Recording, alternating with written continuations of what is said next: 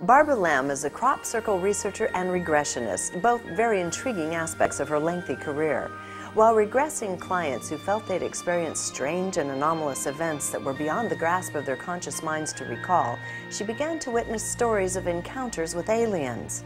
After more than 600 such regressions, nothing surprises her any longer, including contacts with reptilians.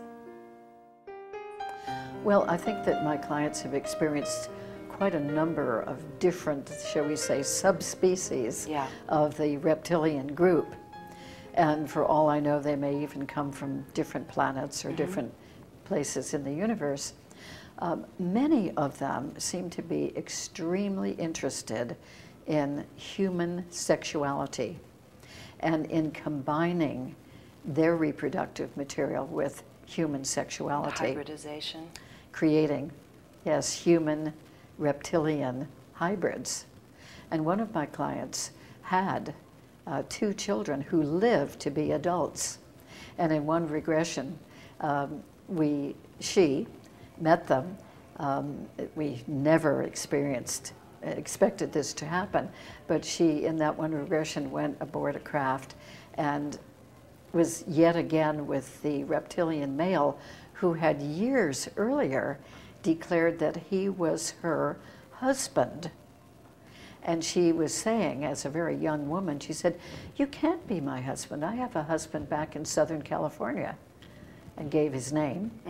And he said, "Well, I'm your reptilian husband on the ship." How'd she feel about that? Well, she had known this being all of her life, ever since she was a young child.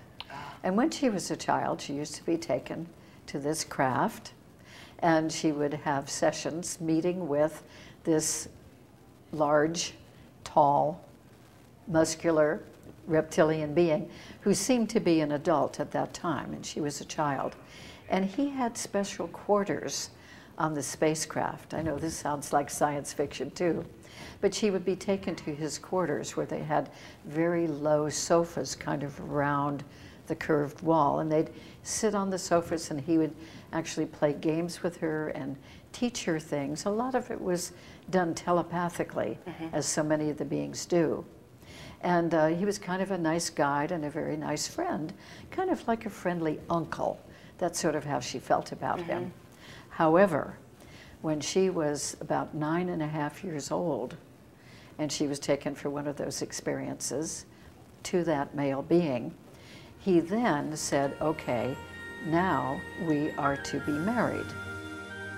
For the full-length version of this incredibly intriguing story, go to ConsciousMediaNetwork.com.